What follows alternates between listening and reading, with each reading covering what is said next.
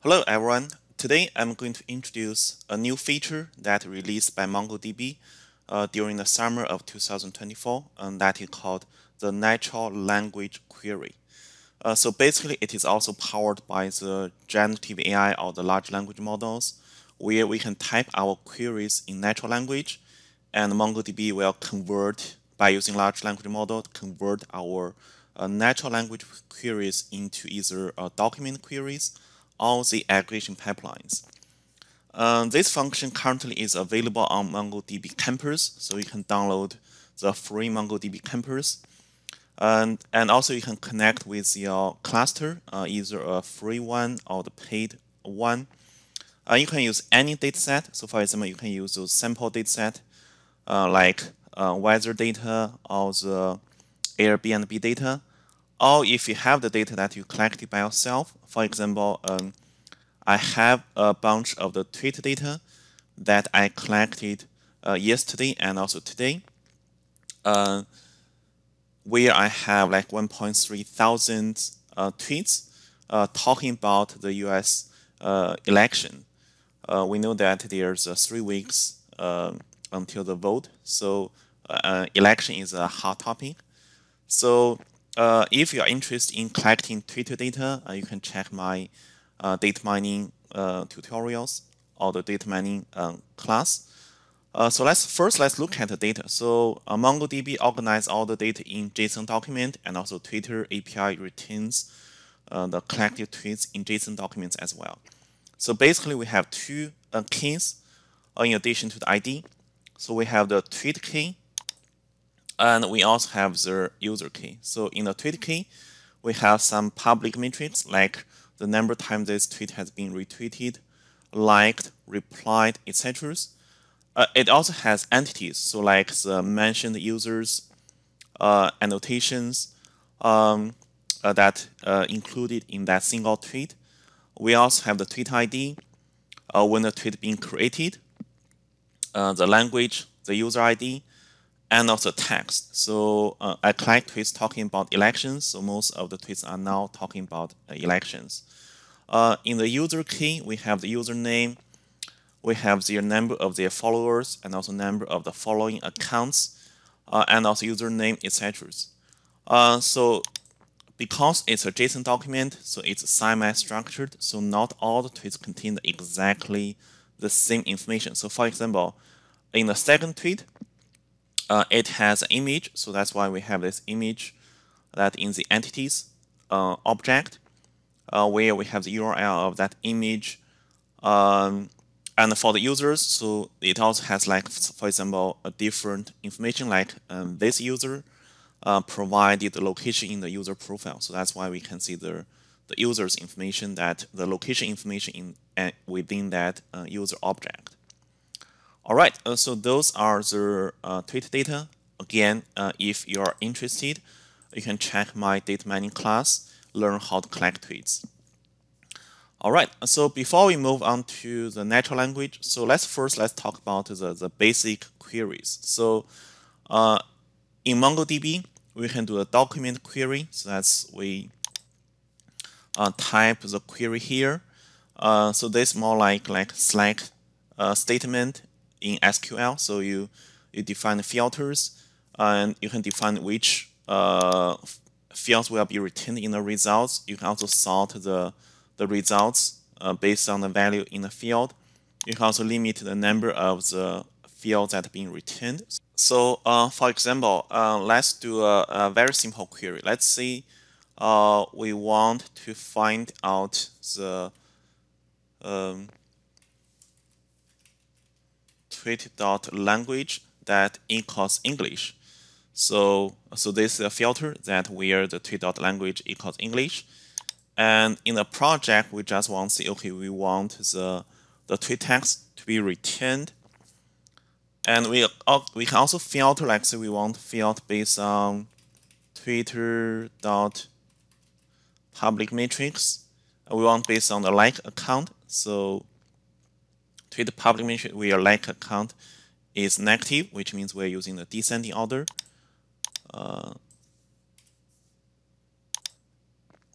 Let's just provide our query back. So tweet.language equals English. Okay. And we also want to see that the top 10. So the most liked tweets. So we will return the tweet.text only. Okay, I have a typo here, so that's colon. Okay, so let's run this analysis. So let's find this analysis. Okay, so now you can see this is the most liked tweets, and that is in English, and also we have the top 10 most liked tweets. Okay, if you want to see the public metrics, and we can also bring that one to the project. So we're :1 and also find. Okay, so this is the most favorited or liked tweets that has been liked like 47 times, and that's the second one, 15 times, and also this one has been like 7 times. All right, so that is a very simple example of the document query. We can also do aggregations. So for example, aggregation means that we are building different stage. The output of the first stage is the input of the second stage. So for example, let's add one stage where we're going to use a match. It's just like a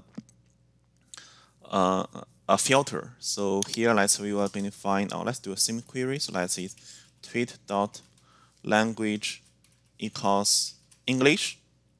So now you can see now the output of this stage is that all the tweets that is in English. And then we can do a count. So we can see the number of tweets in English. So you can see that the number of tweets that I have in English is 1,275. Okay, in total I have 1.3 thousand tweets. All right, so that's a very simple demonstration of the aggregation pipeline. You can also analyze the schema, build indexes, etc. All right, so to be honest, the MongoDB query is a little bit complicated. So if you imagine that without those graphic interface, so actually it's pretty hard to write a MongoDB query, like either document query or aggregation pipelines. So that's why now we are going to introduce the natural language query. So that is, we are going to click generate query. We are using the natural language to generate queries and also pipelines. It is free now, at least. But it does require us to log into Atlas to enable. So let's just log in to Atlas, which bring to this MongoDB website. So I use my Google. So I'm going to log in with my Google account. Okay, so now it is success. So after I log in with my Google account to my MongoDB Atlas, so now you can see I signed in with my account. So this is where you can just try to do the queries in natural language. So for example, let's reset all the queries. So for example, let's do a simple query. Let's see, find the most liked tweets in. Okay, let's just do the first one. So find the most liked tweets, and we clicked generate. And now you can see this automatic generated query. So it says it is using the public metric.like and sort and in the descending order. And also it also has defined a project where we will be able to see the text, ID, and also the like count. So let's just run this one. Let's expand. You can see we get the same result. So it's pretty accurate. Okay, so that's the second most favorited tweets. Okay, let's try something that is slightly different. So for example, find the most popular Twitter users. Okay, I know this is a very vague query, so there are several ways to measure the popularity of the Twitter users, either like the following counts or like number of tweets that have been sent out, so etc. So let's hit enter and let's see what is the query. All right, so that's a returned result. So you can see here they are using the followers count, so user.public matrix.follower counts as way to measure the popularity of the Twitter users. They also set limit the top 10 most popular users. In the result, they're going to show us the username and also all the other measures. So let's go ahead and find out the most popular users. So that's the most popular user from my collected data, where you can see it has this number of the follower accounts, and this I believe is the second popular user. So they also have a lot of followers.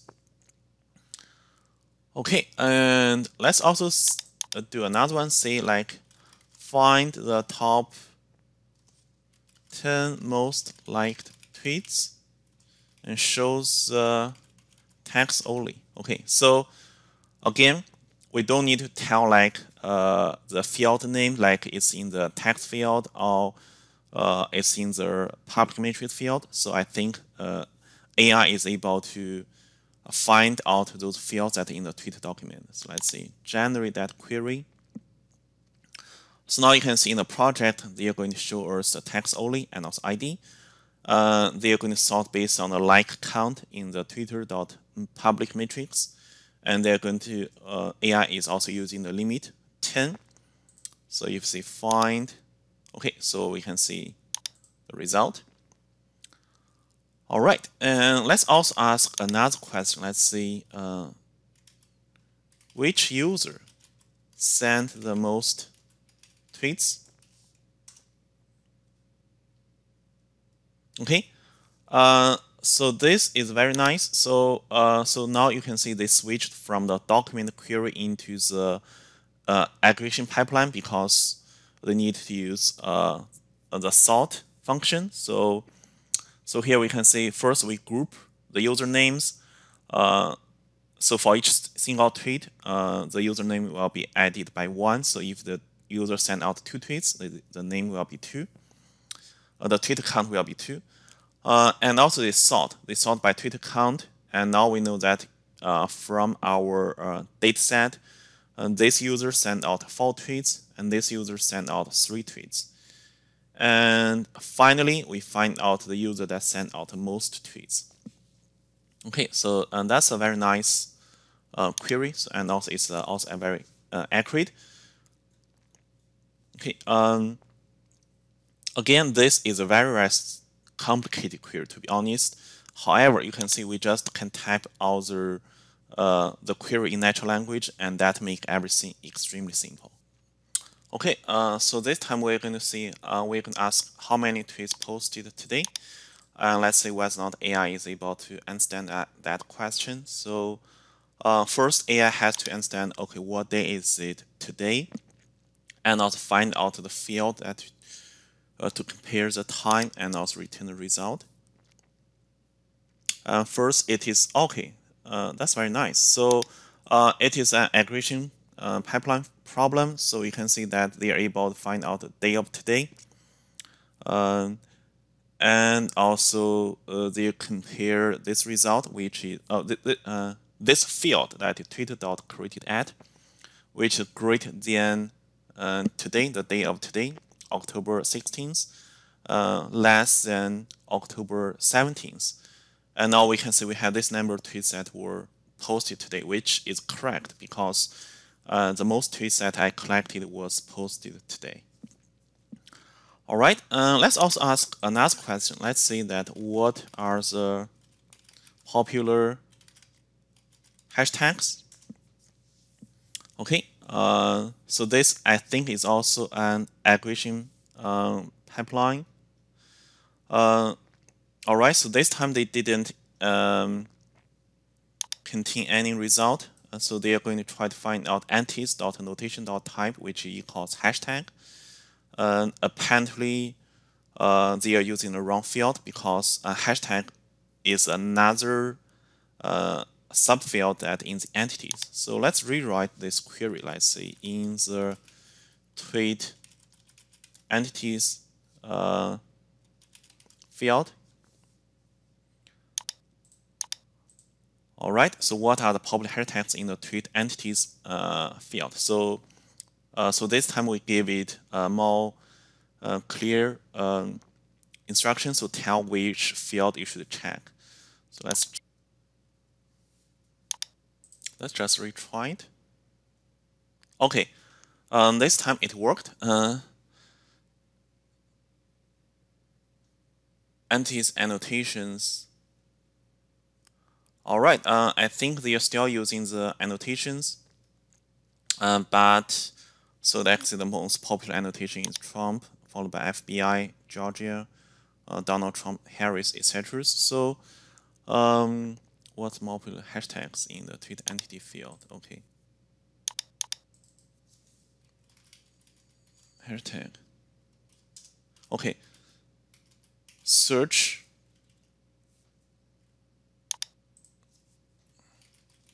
Okay, so let's see if this time it can work. So I think I want to give it to be more specific. So search a tweet entity hashtag field. Okay.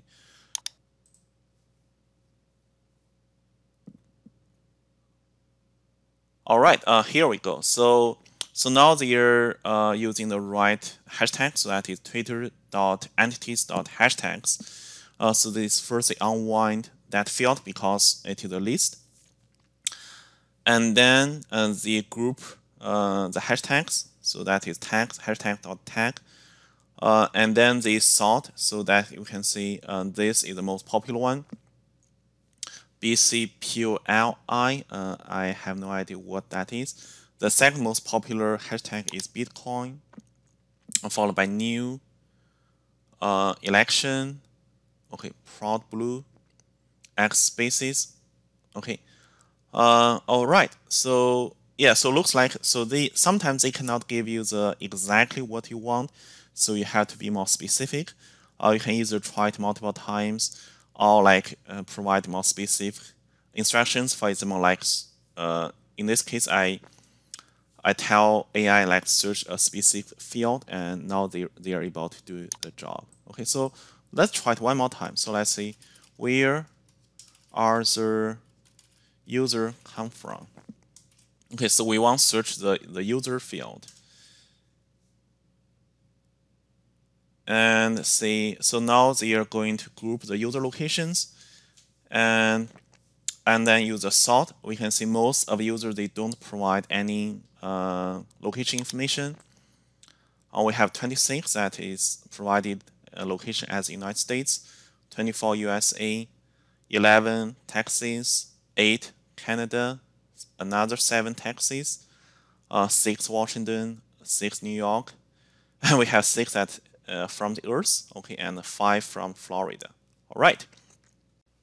So now when we have those queries, so for example, we created the query from the natural language, and we can export the results. So you can either export the data, or you can also export the queries. So for example, if you choose export to language, so this will convert the queries that into different programming language. So if I choose export to language, you can see on the left side, those are the MongoDB query language, and on the right side, those are the Python code. So for example, if you have a notebook that you want to analyze the data and you want to query the exactly documents like tweets, you can just copy paste those queries from the campus and into your Python code.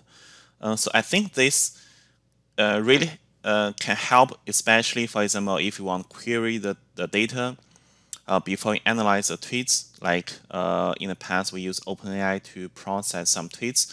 If we don't want to process the entire dataset, we can go to Campus, or we can put our write the queries in natural language to find out the exact tweets that we want, and then we can export the query either pipelines or the document queries into Python, and then we just copy paste that Python code back to our Python notebook, and then we can use the other APIs or the other tools to analyze the exactly specific documents that we are interested. I think it's a pretty nice function. So compared to during the summer when I tested this natural language query, I think today the query is doing far way better than I initially tested in August. It might be because that the generative AI or the large language models have been updated. Okay. Next, so if you want to disable the AI query, so you can go to settings and you can go to artificial intelligence. You can just disable that. So or you can just log out your account. Okay, so you can disable that if that's what you want. The reason I want to show this is because as you can tell that when we are querying the data, AI actually is analyzing the data, so they can access the data, and otherwise they will not be able to find out. Okay, so that user location, to use the user location field to answer our questions. So they can access our data. So keeping that in mind. So if you are using a natural language query on MongoDB, the large language models will analyze and access the data. So that's why you can check their online documents. So you can see the natural language query utilize the Microsoft OpenAI as a current provider. So you need to follow your companies or your universities' data policies. See if you can allow OpenAI to access your data, especially if your data are sensitive.